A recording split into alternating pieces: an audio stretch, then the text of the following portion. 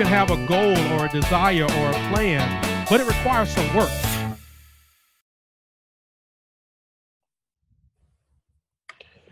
All right. What's up, everybody? It's Christopher Harris here, and I tell you, I am so excited. The last few months have been absolutely unequivocally incredible regarding my book, Temporary Assignments here. You can go, of course, and get it online, get it on Amazon, Barnes & Noble, and all of those kinds of things. But it's been incredible to hear the incredible stories and the amazing stories that people have been sharing in their lives about transition.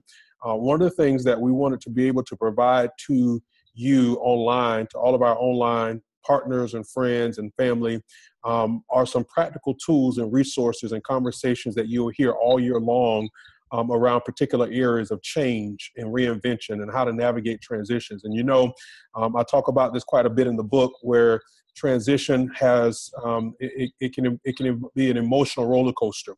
What we want to do today, though, I've got an amazing gentleman online with me today, Mr. Orlando Haynes. How you doing, Mr. Haynes? Pretty good yourself, Mr. Harris. I appreciate you having me. Oh, no, absolutely, man. Well, you are well known and in this space around career development and progressing, helping people to really make sure that the foundation of their professional life and their careers are intact. And so we're going to spend just a few minutes talking about what that looks like. How do you navigate change and transition professionally? So real quick, just tell everybody real fast who you are and what you do, and even a little bit of how you got there. Absolutely, absolutely. Just like Mr. Harris said, my name is Orlando Haynes. I am a public speaker in terms of career achievement speaking, published author as well. I've been in the industry of career development recruiting for about over 14 years now. Actually started in New York City, traveled to the Las Vegas area, and now here in Tampa, Florida. So I have a kind of a cross-culture, cross-country level of experience, from entry level to executive level staffing and career development, and helping folks become a better self in their profession. So, and I own a company called The Inside Recruiter. I got to ask. So you said you did career development in Las Vegas? Yes, sir. Man, what kind of careers they got going on in Las Vegas? You'd be surprised. Outside of the Las Vegas Strip, it's normal life. But the one thing that it's known for is definitely it's the nightlife there and the heat, the extreme heat. But it's a great environment for a lot of professionals. There are a lot of people who grind and who hustle to make a dollar over there. Did you interview and from a career development standpoint help a lot of clergy? Not at all. Unfortunately, I did not come across those folks, but you'd be surprised. It's still on the professional level, and then you get a few folks who are just strictly want to be in that limelight on the Strip. But overall, still, it was a great environment. I was there for about 6 years. Okay, awesome. Tell me how you got into career development and how you got into this space. Mm-hmm. I actually mentioned it in my book. It's funny because I was a candidate for another firm back in New York. Coming out of school, I was an electronic technician. They called me for an interview process, and I was pretty much I was amazed at how they took the time to know who I was and what I liked, and walk me through the entire process up to a potential hire that I was going to be picked for, a potential position. That position didn't go through, but long story short, 6 months later, they turned around and called me for an internal position. And This was in Manhattan. So from there, they introduced it as a sales position.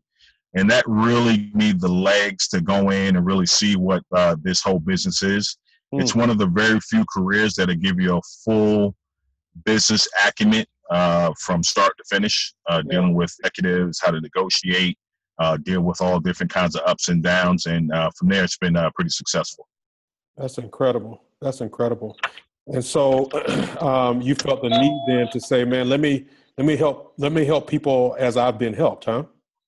Correct. From that, I just kind of been drawn to it. I always like the mafia. It's hard to get out. When you do, it draws you back in. That's hilarious. So let's jump in a little bit more and talk a little bit about what transition looks like professionally for people. What are some of those dynamics, and what are some of the things that you've seen that sort of catch people by surprise when it comes to this notion of transition? Well, some of the things in terms of career professionals, some people feel that past experience is relevant experience. And I also expand in my book, which is really not the case. Just because you know how to ride a bike 10 years ago doesn't mean that same bike is relevant today. So there are a lot of things that I teach and express that you have to research, do your network, and really tap into expanding who you know, expand your network so it's pretty relevant to where it's going to give you the research that you need now. So whether it's be certifications, go back to school, do some homeschooling that'll get you up to par with what's going on now, because no matter what client you go to, they want relevant experience. That's incredible. I mean, that's so powerful to hear you say. And I wrote it down here. So you said past experience is not always relevant experience. That's incredible, because I think sometimes people don't realize that in fact you have to commit yourself to always being a learner, and sometimes being a learner means that you've got to unlearn what you learned previously in order to reboot and reset. So that you're operating in a relevant way today. That is correct. That is correct. So those are some of the things I teach in a few partners of mine. I talk about it in the book, but it's really about knowing what you can produce now. Because I speak with job seekers daily, and they'll mention, I've done XYZ several years ago. And then it's to reaffirm them, like, that's great. You can make the transition, but you need to make the transition with competent skills that's going to be in today's market. Just like technology is not the same. The VCR is no longer relevant. Right. DVDs, and now we got, iPhones, everything is downloadable. So if you're not upgrading your skills with your technology, then you become obsolete.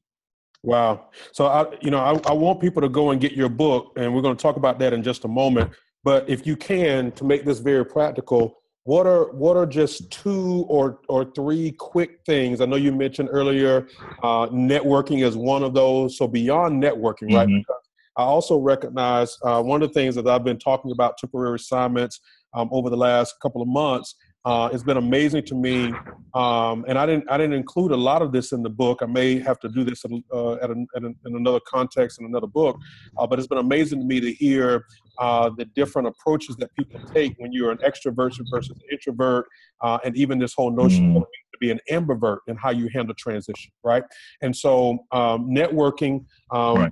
if you're an introvert or you're an ambivert, hear the word networking, you're like, all your bells and whistles are going off, like, oh Lord, I don't want to do that, right? So beyond the networking, right? Because we all know from a professional standpoint that that's necessary in many cases and places. Give me and give our audience and those that are watching this just 2 or 3 quick thoughts that would cause someone to be able to keep their iron sharp, right? Or to keep themselves in a cutting edge environment.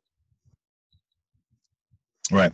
One thing would definitely be trying to find a mentor. So if you're trying to transition into a completely different industry, using the resources we have now, like a LinkedIn, which is the major professional resource for connecting and networking, but using that resource to find a mentor to gain the knowledge you need to gain to be accessible in that interview process or in your next stage of your career is crucial. So without a mentor guiding you, again, you can get lost in that navigation process. That's good. I would say the next thing would just be you got to have the confidence. You got to have the boldness to make that transition. Really find what your why factor is for you to even take that leap into reinventing yourself. If you're doing it for a monetary gain, the likelihood of you being successful is not going to be that high. One thing Jim Rohn said, a famous motivational speaker, he said, the more you learn is the more you earn. So like you mentioned earlier, learn, constantly learn, be a lifelong learner, read books, read the Bible. That's the most motivation tool out there, right? So if you're reading all the concepts and principles there, it will motivate you to move forward. You got to know that you got to have faith. You got to know that you're more than a conqueror. But if you don't have a true desire and don't know your why factor for why you're making that transition or reinventing yourself, you know, it's going to be a long and lonely path. So you got to know that information. Yeah, that's okay. It's interesting because a number of years ago, one of my mentors, professional mentors, was a senior vice president of AT&T internationally. This guy, this is one of the guys that he was a platinum member of Delta, a number of other airlines. He flew commercially, he flew privately. He was one of the major players for AT&T. And so he and I would get together for lunch once a month. And it's interesting though, because I learned through him how many C-suite or, Fortune 500 company executives and CEOs actually read the book of Proverbs on a regular basis. He said he would spend 30 minutes a day reading the book of Proverbs.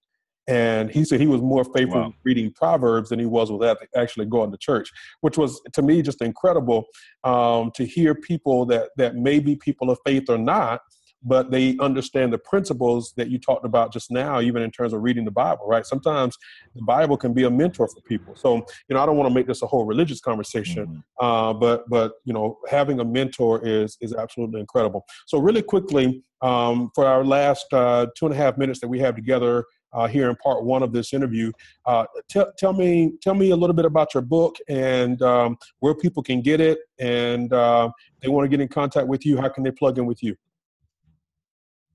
Absolutely. So my website is called theinsiderecruiter.com. You can order the book directly from my website as well as Amazon or BarnesandNoble.com. And what title of the book is, Inside Career Tips All Job Seekers Should Know. So I go through from the interview process with the resume, networking, the motivation behind everything. It's about 12 chapters, about 10 to 12 chapters that kind of outline insight tips that educate you, also dealing with staffing firms, because there are a lot of job seekers will go through a staffing firm nowadays to find a job. So there's about 85% of jobs that are out there that go through agencies. So it's educating how. Did you say 85%? HR folks, about 85%. Wow. Yeah. Wow. Okay. So it's either going to be a corporate recruiter you're dealing with or an agency recruiter, but for the most part, you will come across someone like myself that will educate you. And I also help. My business also does. I do resume writing, career coaching, workshops for faith-based organizations as well, and then also do speaking around a bunch of schools and high schools. So I kind of give everyone a well-rounded education, and my motto really is taking you from the job seeker to the sought after. Yeah, I saw that in the book. I love chapter 5, man. Chapter 5 was, I would call that the wisdom chapter, man. It has some quick tips in there, and it was just really dynamic. Right. So, yeah.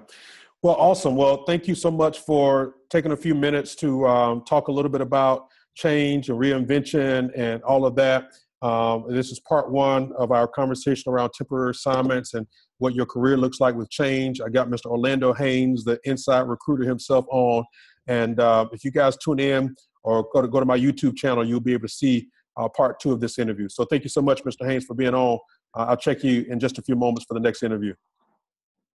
Thank you, Mr. Harris. I appreciate it, sir. Yes, sir. Thank you.